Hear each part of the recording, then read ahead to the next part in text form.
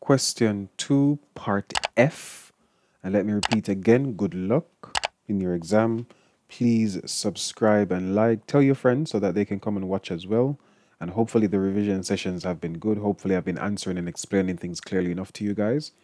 So Edie is a student at Wigmore College. She is working with other students on a project to investigate the effects of plastics on the environment.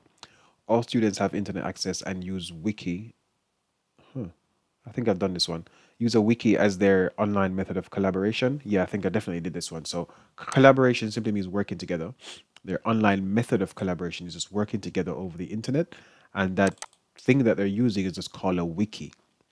Wigmore College should ensure that computer workstations are designed to minimize health risks. Explain 2 factors the college should consider when designing computer workstations in order to minimize health risks. So they should get, so when someone says provision, that means to get ergonomic furniture, adjustable chairs, ergonomic computer equipment designed to support users, to minimize back posture problems. So you should have that chair that curves inwards to help support your back. Positioning of furniture monitors to ensure appropriate height, distance, etc. between elements, example, chairs and desk monitors. So you should be a good distance away from your desk and away from your monitor. Flexibility of layout furniture to ensure that different users can adjust the workstation to suit individual needs. Ensure minimal reflected light on screens. Position screens appropriately. Provide use window blinds. So this is just telling you to make sure that the place is comfortable and suitable for everyone. I'm about 5'10", 5'11", so average male height, I would say.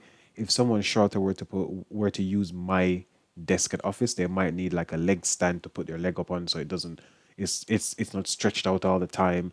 The chair should be adjustable so that I always bring my chair all the way up. A shorter person might bring it all the way down, whatever the case is. Cables and wires should be stored securely, tied up behind PCs to avoid the risk of tripping and injury by students. Adjustable height tilting monitor so users can minimize neck problems or adjust to individual eye level. So your monitor should ideally be eye level. You shouldn't have to be looking up or down. It should just be eye level. Provision of ergonomic mice, ergonomic keyboards to reduce RSI. So that's repetitive strain injury, if I remember that correctly. If you don't have the correct stuff, you will get this weird lump on the underside of your hand. So when you're using a mouse, you because your hand is always resting on a hard surface, you get repetitive strain injury from your wrist always moving in that direction or in that way.